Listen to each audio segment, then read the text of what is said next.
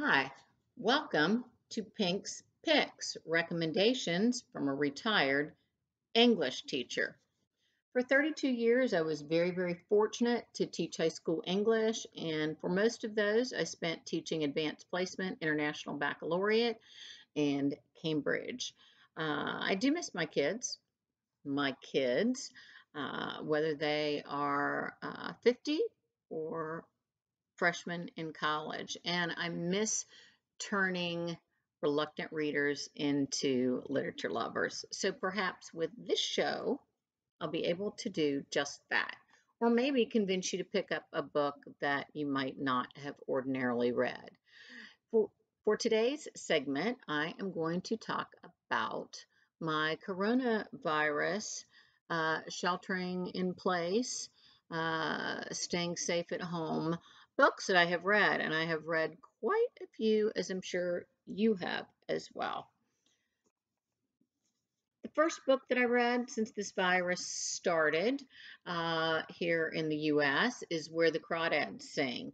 That might seem like a really obvious choice to read, and many of you have read it. But for those of you who haven't, let me tell you a little bit about what this is about. The author, Delia Owens, interestingly enough, was a former wildlife scientist, and she has a PhD in animal behavior. Um, the question I asked myself as I read this book and when I finished it is, to what extent do nature or nurture or lack thereof contribute to behavior, attitudes, and our place in society? I find that a really interesting concept. Um, this is set in 1951 up until 1969 primarily in the North Carolina Outer Banks region. Um, the language is very poetic and there's beautiful imagery. For the structure, this is a third-person narrative. It has 57 titled chapters, 368 pages. There's a prologue, and then following the prologue, it is in retrospective narration, and it's not in chronological order either. The story jumps from event to event. That and those events transpire during different times. It's in two parts, the marsh and the swamp. Um, I, I really enjoyed this book. My only objection, and it's just a teeny tiny one, being raised a Southern gal, I found some of the Southern accents, if not contrived, they were just off. But that was such a minimal part of this book that I still would give this book an A. The next book that I read during this coronavirus is completely different from Crawdads. Um, I would not refer to it as literature, but after I've read something like Where the Crawdads Sing, I want to read something that most of you refer to as uh, a beach read. Although I don't call it that, I call it an airplane read or an airport read because there's so much going on around me that I want to read something that is very easy to pick up and put down. And this is James Patterson's The Inn. I liked this book.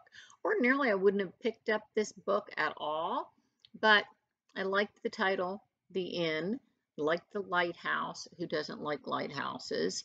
And so I happened to look at the back, and I see that this is set in Gloucester, Massachusetts, which is a town on the North Shore of Boston, or the North Shore, as the rest of us say, about 30 miles north of the city.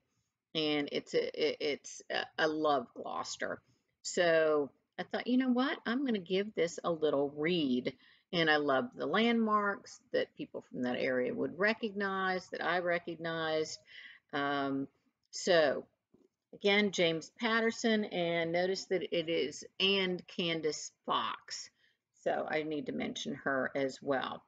What did I like about it? Well, I think we all like when the good guys ultimately win. Um, a drug lord comes to town, and this small town and an unlikely motley crew, mostly residents of this inn, um, decide to take the drug lord out. So I enjoyed that. What else makes this an easy read is that there are 111 chapters in 361 pages. With that, when your chapters are so short, it's simple to say, oh, I'll just read one more chapter before I take out the dog. Um, I'll read one chapter before I start dinner. I'll read another chapter. So that I liked very much. As far as literature is concerned, it wouldn't go in that shelf. But as far as uh, easy, sort of mindless, escapist literature during this coronavirus, I would give this book also, for completely different reasons, an A. Those are the only two books that I'm discussing in this segment. Next time, I'm going to be talking about reconstructing Amelia and the woman in cabin 10. Until next time, see you later. Do your homework.